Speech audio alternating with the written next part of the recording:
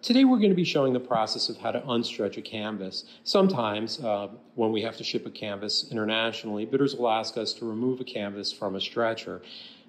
There are a few tips and tricks to use when you're doing this.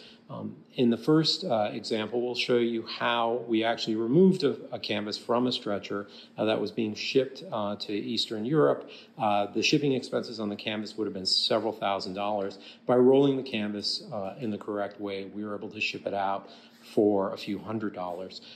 In this example, what you're seeing is us actually removing the canvas from the stretcher, and it was somewhat tedious in that we had to remove hundreds of staples. Typically on a contemporary canvas, the canvas will be stapled to the back of the stretcher. When you're removing a canvas from a stretcher, one of the things you want to look at first is the painted surface. If the painted surface has a heavy impasto, is a thick surface, you want to be confident that you'll be able to roll it. Chances are, if it's an older, thick surface, you won't be able to roll that canvas, and there's no point in taking it off the stretcher.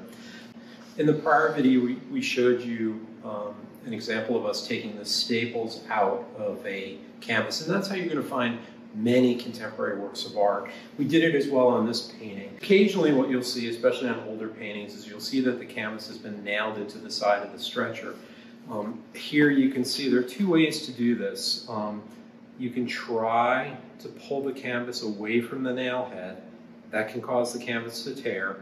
The other approach is to use nail snips. Now, you don't want to snip through the nail, but they're sharp enough to be able to get you down in there and get a grip under the head of the nail and pull it out just enough so you can pull the whole thing out without snapping the nail.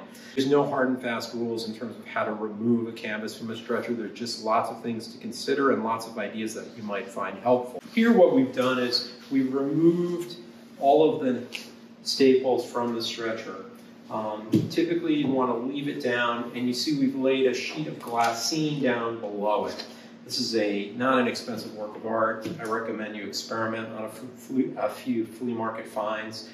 When you're removing a canvas from the stretcher, I recommend electronic pliers. These are like needle nose pliers, except they have a spring in them, so you're not constantly opening your needle nose pliers back up, and you can move pretty quickly with these.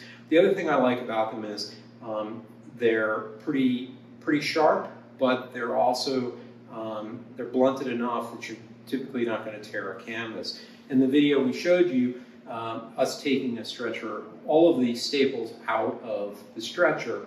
Here we've done this already, and what you can see happen, we've done it on glassine, and I recommend laying a sheet of glassine down before you start, and then we can lift the stretcher right out.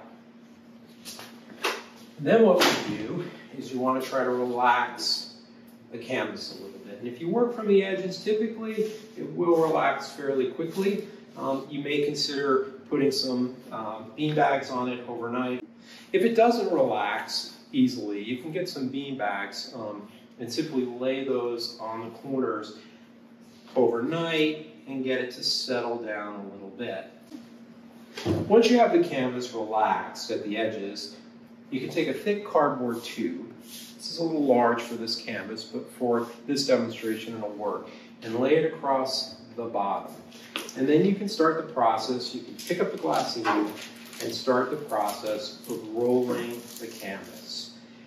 And the glassine allows you to, it protects the canvas, but it also allows you to see what's happening underneath. Of course, you always run the risk of cracking the paint, but if you do it slowly and the canvas is the right kind of canvas, it shouldn't crack the paint.